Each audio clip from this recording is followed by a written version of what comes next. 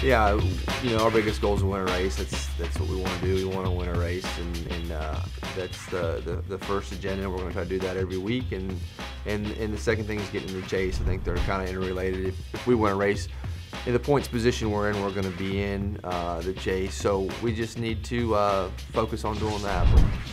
Yeah, I think just us getting to know each other is the big thing, and for us, we're obviously still learning, but I don't necessarily know that it's one thing. We're all trying to improve in all aspects, and I can't say that, hey, we've done this a lot better than we did at the beginning of the season. I think it's a little bit here, a little bit there, and you're always trying to get better.